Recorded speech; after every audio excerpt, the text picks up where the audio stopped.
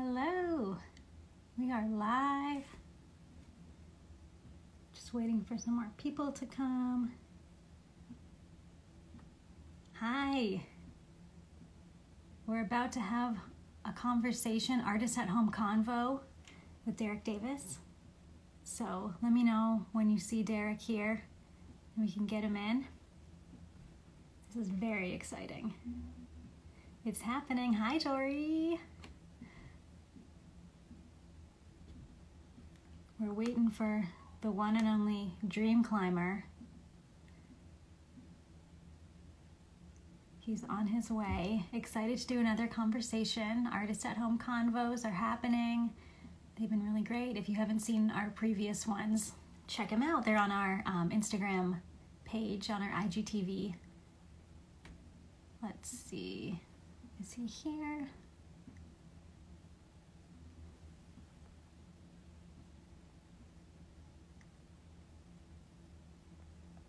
Almost. All right. We're waiting on Derrick Davis, the one and only. Let's see. Is he here? I'm covering my artist shirt. Let's see, Derrick. Where's Derrick?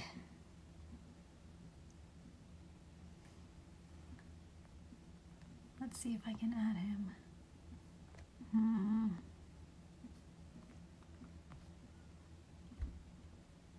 He may be having some technical difficulties.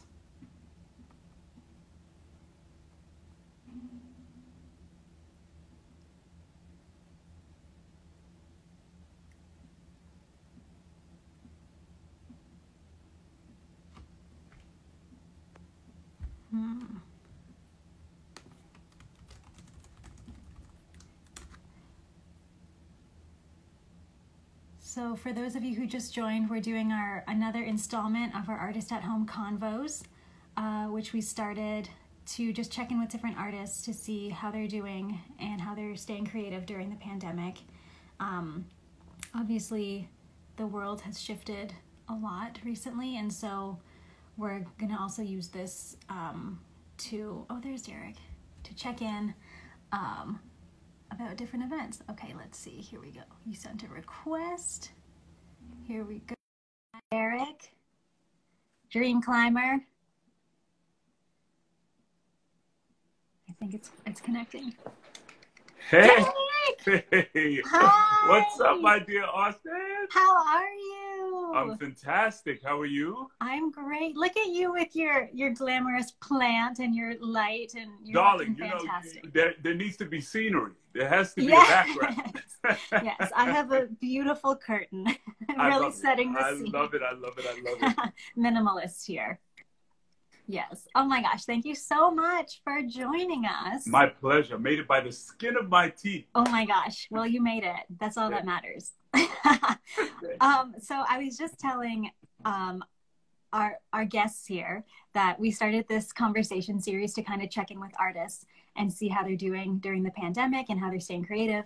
And that was several weeks ago. And obviously the world has shifted very quickly in many different ways. And so this has kind of been a platform for us to check in about how, just hearing about perspectives on all of those things. So it's been interesting to hear different people's takes on things. Yeah. I know you, but I think not everyone watching knows you. So let's start. Just tell me a bit about yourself. Well, my name is Derrick Davis. I go by the Dream Climber. That's my handle on everything. And I am a theatrical actor primarily, but an actor overall. My career has been based largely in the theater. I started in professional theater doing first regional gigs like Showboat and different shows like that. And then I moved on into professional theater. And my first big show was The Lion King in Las Vegas. And then from there, I went to the touring company with The Lion King as Mufasa, and then transferred to the Broadway company covering Mufasa and Scar. Beyond that, I was a part of Dallas Theater Center's Tony Award-winning season in Dreamgirls. And then from there, I moved on to Phantom, which is where you and I met. Yes. And I think I told you this before, but I saw you in Dreamgirls. Did you? Oh, yes, yes, yes, yes. Yes, yes, and yes. it was incredible. And I was like, loved that we could make that connection. I know, Because it's so that was cool. a fantastic show. It gets smaller and smaller, the world, as you move through it, right? That's great. Yeah. And then we met in Phantom. Then we met in Phantom, and then after that, did Carousel on Broadway, and I Dreamed down in Charlotte, and then came back to Phantom, and then now we are in a pandemic. And here we are. Oh my gosh. So I think I probably met you about a year ago. Yeah. Because when did you come back? I came back July? Yeah, a little before May. Okay. Yeah. So around this time last year. Mm-hmm. Yeah. And you know, I had joined the tour after you had left. So I never crossed over with you prior to that. But your reputation preceded you, and everyone was like, we love Derrick, we're so excited for him to come back, he's so kind, he's so thoughtful, and like voice of an angel, all that. And I was like, oh, this will be cool. And then you came, and sure enough, you just were amazing. You know, you were just so kind and introduced yourself to everyone you didn't know. And I just have so many memories of you, like Sunday morning before a matinee, like running around with your Bluetooth speaker, pumping everyone up. I love it. Yes. Yeah. Everything that you do is just so intentional. Everything you do and everything you say it has so much intention. Where do you think that comes from? Definitely my church background primarily, because there are certain things, whether you are a believer or non-believer, it's inconsequential. There's certain things in life that you take and that become a part of the way you behave because they're truths, you know? Right. And one of those things is that the things that we say and the things that we do, they create. Us as creatives, we know how impactful a performance can be when we're creating in that manner. But just on a human level, when you're just being interpersonal in your relationships, everything you say and everything you do leaves a lasting impression or can change someone's day, change someone's life, you know? And so I just really have been very careful to impact the world and the people that I come into contact with as positively as possible, because I've been on the other side of the receiving of positive as well as negative impact. So I don't ever want to be the one that negatively impacts anyone if I can help it. So yeah, that's beautiful. And also I think that whatever you put out there will come back to you. Oh, yes, ma'am. Yes, it will. Live long enough and it's going to find you. Yeah, exactly. You can't hide from that. So yeah, anyway, I've always appreciated that about you.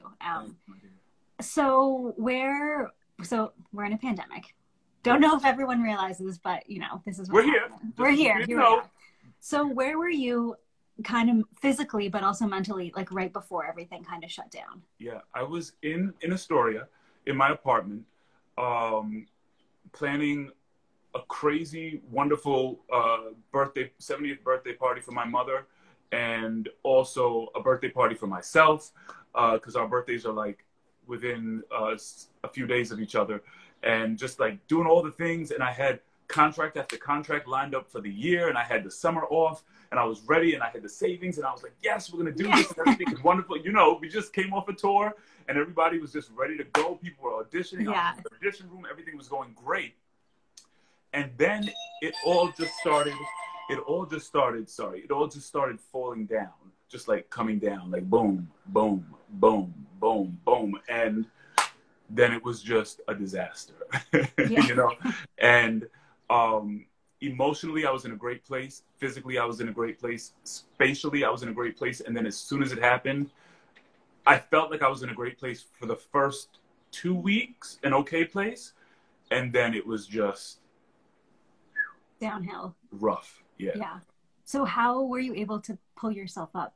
Or are you still pulling yourself back up? Or you know, how are you taking care of yourself? Yeah. It's an everyday decision at this point. And some days are good, some days are bad. I tell everybody that I get a chance to talk to, like, you can't be too hard on yourself if you're having a bad day, because we're going through something that is really intense right now, you know?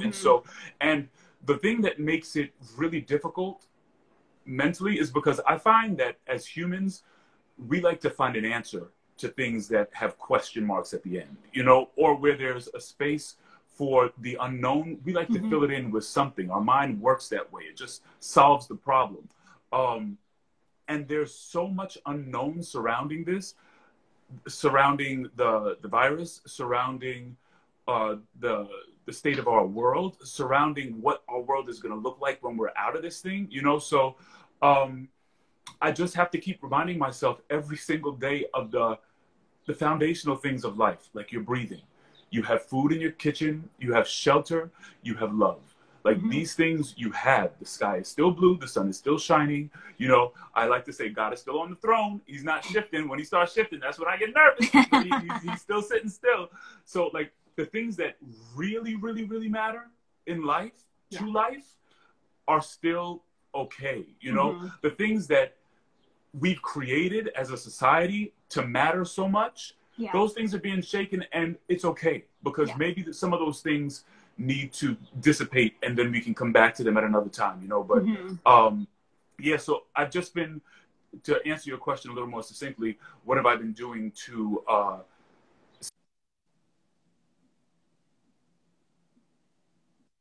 I've been just every single day waking up with gratitude and with a focus of what I'm going to do for the day to push me toward what's coming.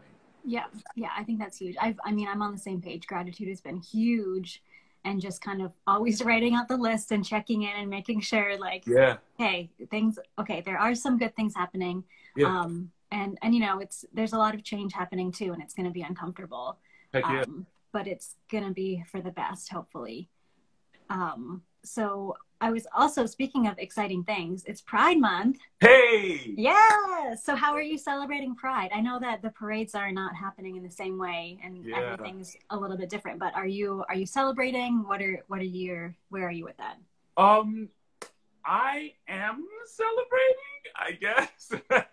How do you celebrate Pride when you can't come together and just like explode with joy and dance and just happiness?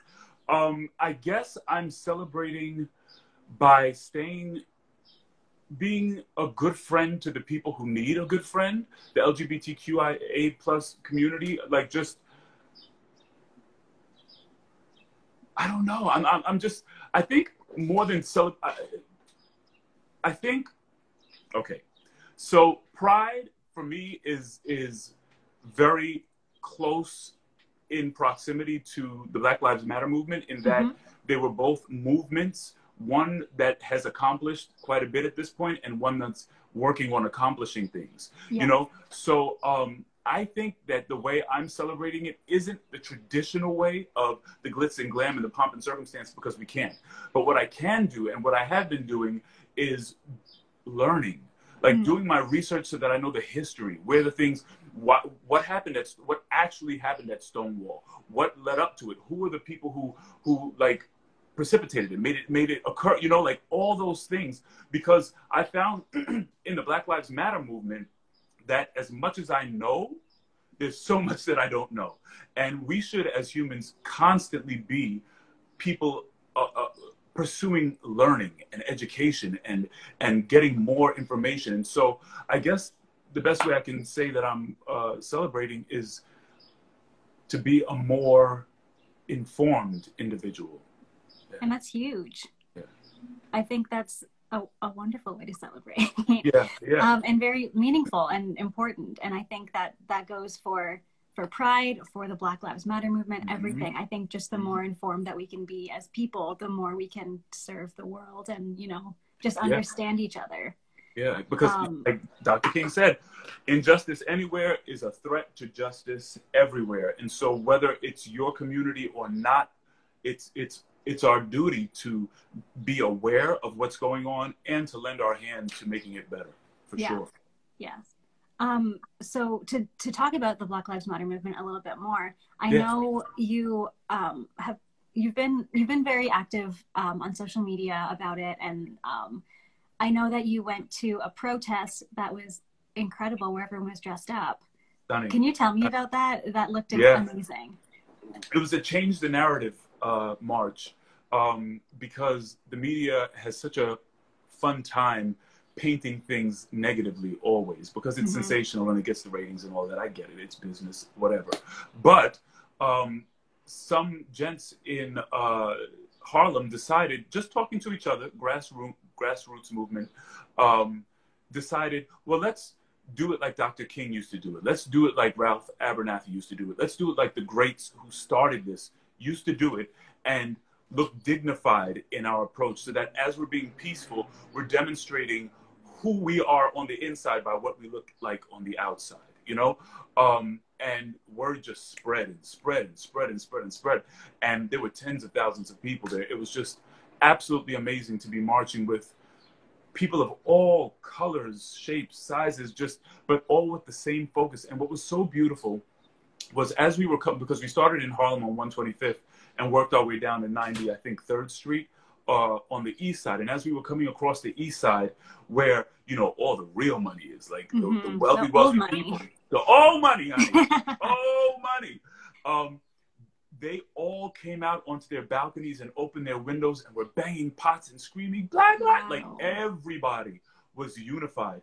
And so the media is getting a lot of it wrong, in that they're showing the division. We're so unified as a country, you know, at our base. Of course, there are people who are on both polar opposite sides, but down the center, it's really wide and we're really connected, you know, and it was really, really beautiful to see that. Yeah. Oh, wow. That's so powerful. I love that. And just kind of to piggyback off of that, I know you recently played Martin Luther King Jr. Yes. So what did you learn from him that is like your biggest takeaway? I'm sure the list is long, but we don't have enough time. I'm still learning from him. The one thing that I've learned is that the fight that we're fighting isn't against individuals. It's against a mindset. You know, it's against the spirit of an individual. And that, well, I've learned so many things. They're rapid firing through my head. Yeah. But I can't change the heart of a man. I can't do that. I can exemplify kindness and goodness and hopefully encourage them into a better way. But the changing of the heart is a choice that the individual has to make. But what I can do is I can change the laws that affect the way that other individual operates. And that's one of the things that I'm trying to encourage people to do. Number one, educate yourself about the legal system and educate yourself about the government, the way it's set up, and so that you can make informed decisions about who you would vote for. We can't just haphazardly be voting for people, and specifically in your local government, you know, your local, your regional, your city, your state government, because that's really where the impact happens. Yes, of course, the federal government is vitally important as well, but the impact that we're looking to affect is happening in New York, like right now. We just finished our voting season. And so one thing that I learned from Dr. King is affect change where you can affect change. And voting, we can all do. Spreading love and being an example for other people, we can all do. And then your gifting, use your gifting to the best of your ability to promote change and move the struggle forward, you know? And so that's what I've been doing a lot of soul searching on. And for me, I love humanity. I love passionately. And so I'm trying to figure out how I can spread the love and use my gifting and my talent to do just that. Yeah. And with that said, are you using your art to do that at all in any way? Do you think that artists should be using their platform and their art form to do that? It's absolutely vital. It's vital. One thing that I did from I Dream, I made a little video on YouTube. I'm going to post it this week. I put it in my story. I didn't put it on my page. I'll put it on my page this week before the week is out. Pardon me. Artists have to use their platform. Good art reflects life. And so whatever's going on has to be reflected in art. We have a platform, we have a voice, we have the responsibility to trumpet the change that needs to happen, because we are the effectors of change. I mean, think about it. If you think about what influenced you to be the person that you are today, it was what you saw on TV, what you heard in music, what you saw all around you, the fashion that you wore, all those things influenced your personality, you know? And so as a performer, as a singer, as someone whose job is to grab the emotions of an audience and pull them in a direction, that's my skill set, you know? So of course it's very important for me to do that, but also for those of us who are successful enough to have people who are watching us, we have to be saying something. Yeah. It's our responsibility to tell people what they need to be hearing and to guide them in a good direction. So yes, I think it's very important. It's like what you said earlier, that you can't necessarily change someone's heart, Yeah. but you sure as heck can touch their heart. You sure can. You sure can. And your art is your tool. Yep. So Yep. that's very powerful. So getting back to Phantom, in the same vein, you were one of very few Black men to portray Phantom, which is such an iconic role. What was that experience like, and what did that mean to you? It meant the world. Phantom was the first show that my parents took me to see as a young person, and it really shaped my love for musical theater. And so to be given the opportunity to step into the role that I watched as a kid and fell in love with musical theater because of is a dream that I honestly didn't have the capacity to dream for myself. The people around me dreamt it for me before I dreamt it for myself, because I had never seen a person of color play the role. Before I played it, Robert Guillaume had played it in California briefly for a few months. And then Norm Lewis played it on Broadway for a few months. And then I was the third one in the 30-plus year history of the show worldwide to be played by anybody other than a white person, a person of, you know, Caucasian descent. It's ridiculous, but thank God we're moving in the right direction. Thank God, you know. And thank God for people like Mary Sugarman, who was the casting director at Tara Rubin. And she said, let's put him in the mix. Let's put him in the mix. And then for people like Seth Sklar-Hain to say, yes, you have it. You're the one, you know. And then of course for Cameron McIntosh and Andrew Lloyd Webber and all the rest to say, that's our guy. We can trust him to be the one to bring this show around the entire country as a man of color with a Trump administration. Like, it's just, there's so much trust that was put in me, and it was just so beautiful to see, and I'm grateful. Then I was, now I am, and I forever will be grateful to them for that. Yeah, and I mean, that's definitely an added layer, like you said, to be traveling across the entire country. It's not like you're just staying in New York. Right. In that little bubble, in that little extremely liberal bubble. We went everywhere. We went everywhere. Yeah. And oddly enough, by and large, just to add this point, the country was wildly receptive, you know, because it was a company of excellence, not a company of specific colors, but a company of excellence that was bringing a story forth. And it was just showing that can be done, and it should be done, and it is going to be done now. Trust. Yes. And what was the response that you got from fans? Fans? Fans, oh, they went crazy. Yeah. They loved it. Yeah. They absolutely loved it. And specifically fans who looked like you. Who were able to see themselves. Like, did you have many experiences like that, hearing from them? Yeah, I had quite a few, but one specific will forever stand out, and I wish I could remember his Instagram handle, but I'll repost that as well in my story, so that you guys can check that out if you want to. But after the show in Atlanta, I went out, and you know, the stage dooring, you sign the playbills and you greet people to take pictures and all of that. I was doing that, and when I was finished, his mother came holding him by the shoulders, wailing, just tears, and she held him in front of me and said, look at him, talking to her son. now you know you can do anything in this life, anything in this life. Wow. And he was younger then, because that was my first time out. He was still in high school, and he graduated high school, and now he's attending BU, and he's going for drama, theatrical studies, and wow. he's doing incredibly well. We did some coachings together just last month, and he's brilliant. He's a Shakespearean style actor. He's just really, really amazing. So that one will stick with me forever. Forever. That's amazing. You changed his life. Yeah.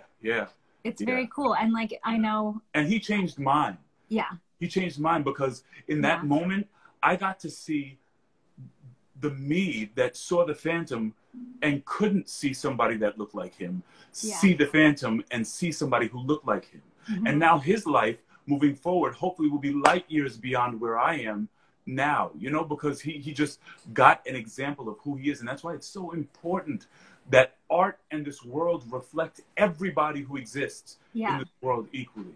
Yeah. And not even just to show a young person who looks like you can do this on the stage, but that you have a voice that's important and you can do this in the world. In life. Yeah. Regardless of what you do. Yeah. You matter. You're just as important, and your excellence is just as worthy of you know, accolades and success. Mm-hmm. Yeah. Oh, that's so beautiful. I love that. We'll hold on to that forever. So I'm asking this kind of to educate myself as an ally to the Black community in the theater industry. So you have previously worked in The Lion King, have had in various companies, various roles. And you've also worked in, which was a primarily Black cast. Yes. And you've also worked in shows such as Phantom, that's a primarily white cast. Yes. And I'm curious to know if there are differences in the way that you feel the weight of the responsibility to advocate for yourself and to and for the Black community, and just if you approach those experiences differently, because this is something that hadn't really crossed my mind until recently, and I feel very ignorant to have not ever questioned that. So I'm just curious about your experience. Yeah, it was completely different. I was spoiled coming into this industry with Lion King, completely spoiled. I was surrounded by people who looked like me. I was surrounded by people who were familiar with my culture's upbringing, you know? And so it felt like this is what Broadway is, you know? Yes, I knew it was an anomaly. I wasn't blinded to the fact that every cast doesn't look like that. Yeah. But it felt instantly like family with no curve, you know, no learning curve. Then I got to Phantom, and Phantom was different, was a different experience from, say, like Carousel, because in Phantom, there was the added pressure of being the lead in the show full time. You know, I was the lead in Lion King for a season, but when I was on Broadway, I was the cover in those two roles. Right. When I got to Phantom, I was the Phantom, and I was the first Black Phantom to be on the touring company. And that was the headline of every news article that I had to do. No matter what I said in the interview, that was what was on the headline, which is great because it needed to happen and people needed to know that that's what was occurring. Sure. But being there, I felt like I didn't have 1 millimeter of space to mess up or to be less than 100% excellent or to not show up to the show. It came a point the first time out that stage management had to take me to the side and say, you know, you can take a day off, because I was not taking days off. Right. I was like, I'm going to do every show. I'm going to be at every show. I have to be there. People need to know that I'm excellent. People need to know that I do the work. And there was a lot of pressure, you know? Yeah, which are things that you do anyway. Right. But it's interesting to hear that you felt you had to like further prove that. Yeah. I definitely felt that. Thank God, by and large, the cast as a community and the crew and the creative were all very supportive, and it was definitely a family feel. There was the slight difference which was kind of a beautiful difference to me, of the different cultures and different backgrounds of people who were, I mean, you were there, you know, there's Italians, there's Greeks, there's Jewish people, there's Americans, there's Native Americans, there's Asians, there's Indian Americans, there's African Americans, there's Latino Americans. Like there was everybody in that company. So there was the understanding and the respecting of each other's culture that had to occur. But the same way you say, up until this point, there were things that you were ignorant of. Mm-hmm. Up until this point, there were things that the entire casting company were ignorant of, you know? Mm-hmm. And I didn't have the wherewithal, because I was leading the company and leading the show, to stop and educate everybody on everything. That would have taken way too much, because, you know, the Phantom is all-consuming. It's mm-hmm. exhausting. From the press junket to the shows, it's just a lot. Yeah, plus you're traveling. And traveling every 2 weeks, 3 weeks, whatever. So I did feel an enormously larger amount of pressure and stress doing the Phantom role, but I welcomed it, because mm-hmm. It was an honor to be able to be the person to go out and do all that work for Sora. And to pave the way for hopefully several others now. Several others. Yes. So what do you hope that Broadway will look like when everything opens up again? I'm not naive or ignorant or delusional. I hope that Broadway doesn't try to become something that it's never been overnight. Mm-hmm. Because that would be doing something for the sake of doing something and making sure that we show face.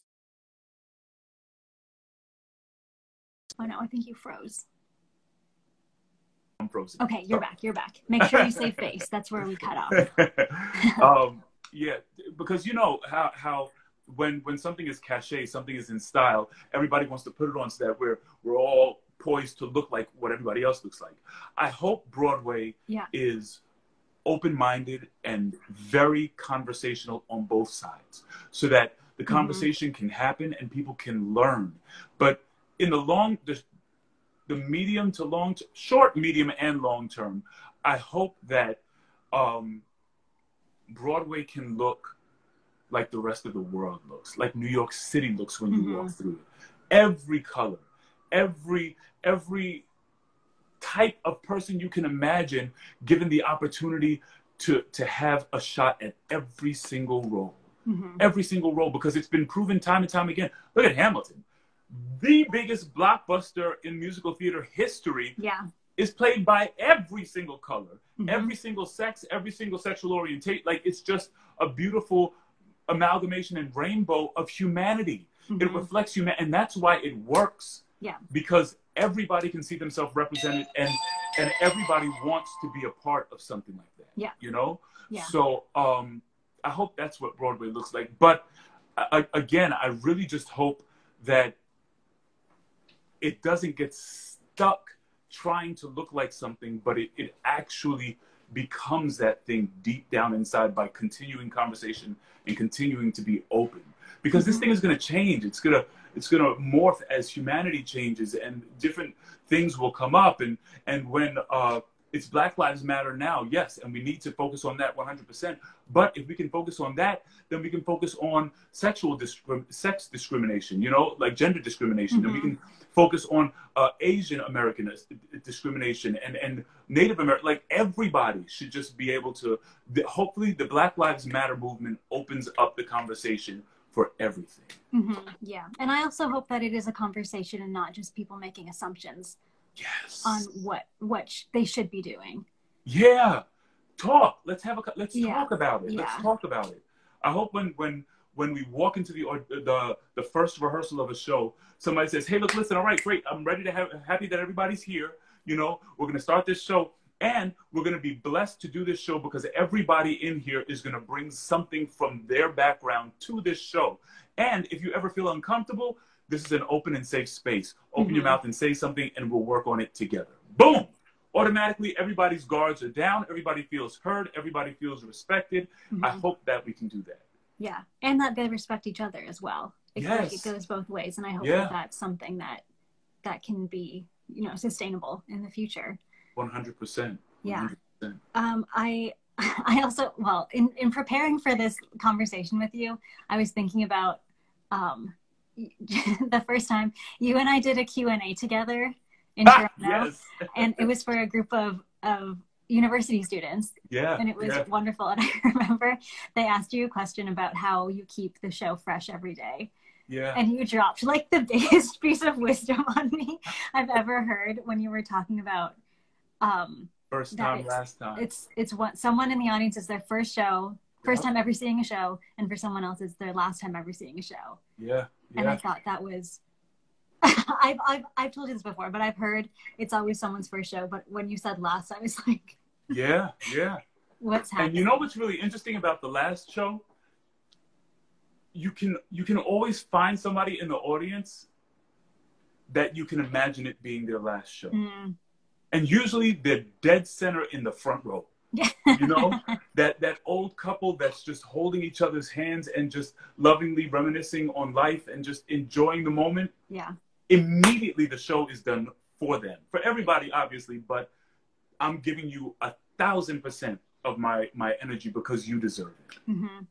Yeah, that really just blew my mind. Yeah. And I feel like that also just speaks to yourself in the way that you approach your work. Yeah. Completely, but also in the way that you lead others.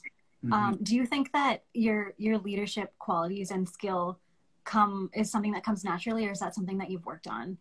I think my capacity to love humanity is something that's a gift that I have, you know. Sometimes it's a blessing, sometimes it's not so much a blessing, but I think the leadership is a choice. Mm-hmm. That's something I have to choose to do and something that I have to work on consistently to make sure that I'm leading in a fashion that is effective for the people who I'm leading. You know, I can't just be the same Derrick to everybody because everybody doesn't need the same version of me, the same facet of me. But when I approach anything in a leadership capacity, I definitely lead with love. And sometimes love is tough. Sometimes love is really sweet and hugging. But always love is for the person that's being led, not for the person that's leading. Mm-hmm. Mm-hmm. And who do you think you learned that from? My parents, for sure. They were the best. Oh, I just got choked up. They were the best leaders I've ever seen. Wow. They were a partnership like I've never known in life. They had their ups and downs, but they stuck it out hard together. Mm-hmm. My father worked nights so that my mother could be home with my brother and myself at night, and my mother worked during the day. So they had the opposite shifts. Mm. And they were strict, but it was in love, and they were just the best. They're who I get it from. 100%. That's incredible. Well, you're definitely doing an amazing job passing that along. Thank you. To everybody that you meet. I try. Yeah. So, because you're clearly full of wisdom, which I always love about you. What is your advice for young people who want to create change in the world? What's my advice for young people who want to create change? Do it. Do it. Mm-hmm. There's literally nothing impossible in this life. Nothing. When I tell you nothing, nothing. Everything that is worth having takes a lot of work, and work isn't always fun. But if you want to create change, do it. Create the change. You have to be that change first. Mm-hmm. So the work happens on the inside first, but once you have it inside of you, once it's your heartbeat, then the outer workings are automatic, you know, mm-hmm. and then you just have to put to work the things that you want to see changed. And also, no matter how small the change you affect, if you're affecting it toward the end that you're looking towards, then you're affecting change. Mm-hmm. Change doesn't happen overnight. Right. Some change takes generations to occur. Sometimes you're doing a little part of it. Sometimes you're doing the full part of it. Sometimes you're doing the end part of something that somebody else started. That's a biblical principle. So, but if you want change to happen, do it. Make it happen. Yeah. Make it happen. Make it happen inside first. I mean, there's a wealth of resource in the internet that I didn't have growing up. You don't even have to go to the library anymore. You can just go online. Avail yourself to as much information as you can. Fortify yourself with knowledge, and then go out and make the change. Amazing. Well, I think we can end on that. That's pretty spectacular. Man, yes. Wow. Oh, one more thing. How can people support you? How can they follow you? How can people support your work? You can support me. Follow me on Dream Climber on Instagram, Dream Climber on, definitely on Twitter. I don't do very much Twitter, but mostly Instagram, but Twitter, and then also Facebook. But if you go on therealderrickdavis.com, DERRICK, everything is there. That's my website. And just come out to the shows. I'm actually putting together a tour. This is like a secret. Tell me more. Can you tell me more? I don't know if you can tell me more. Say it again? Can you tell me more or no? Yes. It's going to be the journey of my career told through song. And it's going to be going around the country later this year into next year. And yes, it's Dory. Yes, you heard it here first. You heard it here first. And the first city that I've contracted already is Lincoln. Going back to some of the cities that we did Phantom in, for sure. Yeah. But Lincoln, I'll be there, provided COVID doesn't knock it out, in November. No, October. Wow. September, October. Yeah, the middle of October. Yeah. That's so exciting. Derrick, I want to come. Well, come on. I'll let you know. Come down to Where are you? I didn't even ask. I'm in Toronto. Well, let's see. Maybe I can do one in Toronto. I love Toronto. Yeah, please come. Good God, y'all have it good in Canada. We'll have you. Yes. We'll welcome you back. Thank you. You know I'll be back to Toronto regardless, because it's gorgeous and it's only like an hour and 15 minutes on a plane. I know, it's so close. We love Toronto. Yes. All right. Well, thank you so much. My pleasure, sweetheart. Thank you for having me. All right. I'll talk to you soon. I love you very much. Love you too, dear. Bye. All right. Bye-bye.